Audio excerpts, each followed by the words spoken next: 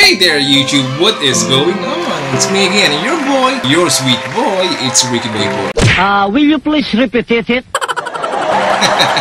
Welcome back to Game Time PH, and if you are new to this channel, please go ahead and hit the notification bell button, like and subscribe, and leave a comment. For today's episode, we're gonna talk about global chat. Bakit tinanggal si global chat? Meron na bang ginawa sa Supercell? May pag-asa pa bang bumalik ang global chat in the future? So without further blah blah blah, let's go ahead and do it!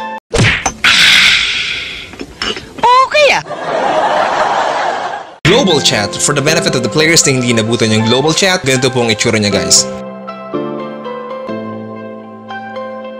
One of the best options para mag-recruit ng mga bagong members sa clan. Kasi nga, lahat ng messages mo rito, makikita ng lahat ng players sa buong mundo. And then, maganda rin siyang pampalipas ng oras and a good way to start and greet new players around the globe. Kaya lang, nung around September or October ng 2019, in-announce ni Supercell that they're gonna be sunsetting global chat. When you say sunsetting, is a terminology normally used when you are going to terminate or remove something. In short, rest in peace, global chat. So, nung natanggal yung global chat, nagresulta to ng napakaraming petisyon para ibalik yung global chat sa mga forums, community, sa mga groups, sa mga pages.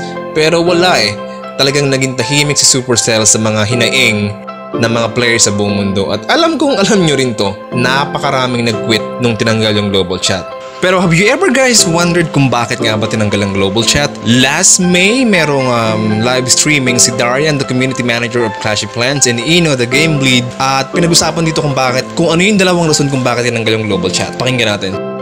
But the two major reasons why we had to remove global chat was one,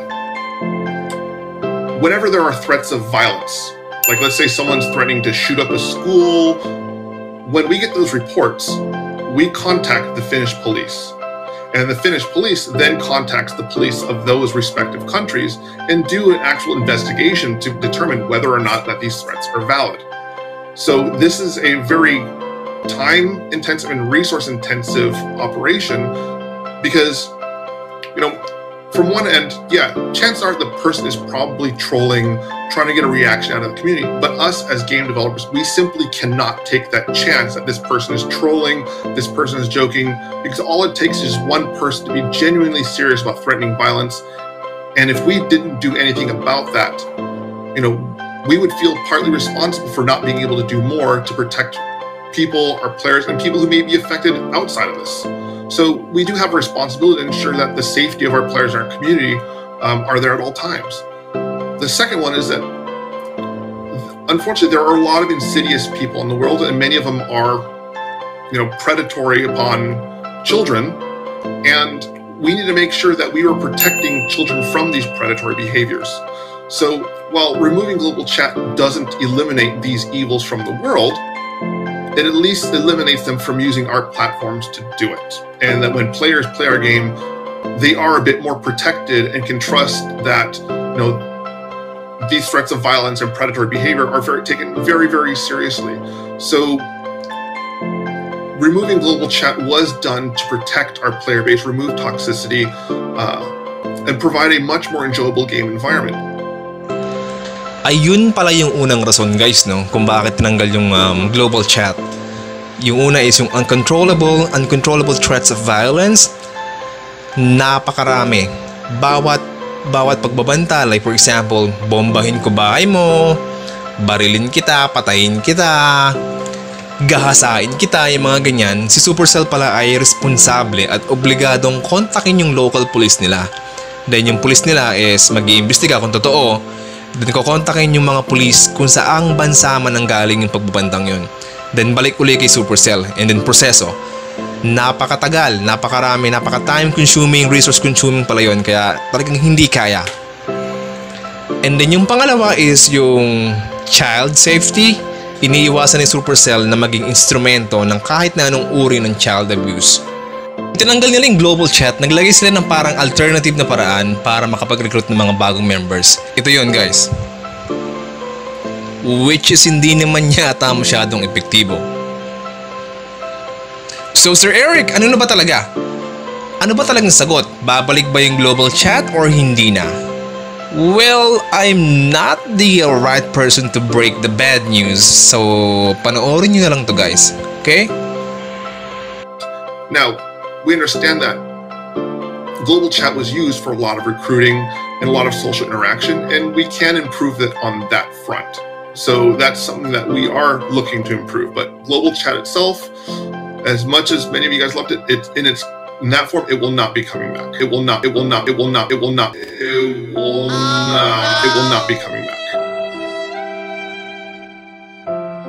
Oh, so yun na nga yun guys, no? Yun yung malungkot at masamang balita. Tinuldo ka na ni Supercell ang global chat. Well, ganyan talaga ang buhay, no? Stay positive lang tayo. But don't worry, by the way, meron pa rin tayong good news. Watch this. I'm actually reading the YouTube chat here.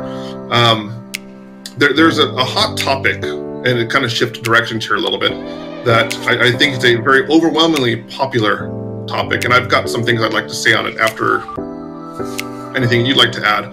But since we removed global chat and we've implemented the clan recruitment tool, how do we envision improving the social aspect of the game, or just future social interactions of the game? Like, obviously, the removal of global chat, which I'll get into some aspects of that in a second, but is there anything that you'd like to add to that on like what we can do to improve like the social interactivity of the game?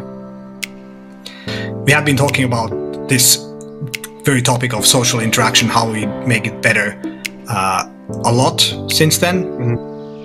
There are some ideas. I think it's a bit too early to go into those specifically at this point, but we are definitely thinking about it a lot, and it is something that we want to do something about as well. Okay. Ang lino, di ba? On some part of the live streaming ni Darian, malino na binanggit nila na they are working and planning on doing something to improve the social interaction ng game. So, ibig sabihin, kakaroon ng panibagong means of social interaction or chat system sa Clash of Clans. Alright! That's a good news, people! Alam ko at ramdam ko na naging malungkot talaga yung pagkawala ng global chat guys. Pero hopefully makatulong tong video na to para maging malinaw ang lahat. Well, maganda naman pala yung intention ni Supercell removing the global chat eh. Saka kailangan din nating isipin yung mga taong naapektuhan dahil sa hindi magandang unang version ng global chat na yun. And it's only a matter of time, no? Magkakaroon tayo ng bagong means of social interaction sa game. And I'm really excited to see that happen. Sana kayo rin, guys. So there you go. Let's call it a day. Thank you so much for watching and see you on the next episode. Once again, this is your boy, your sweet boy, Ricky Boy po. Ciao!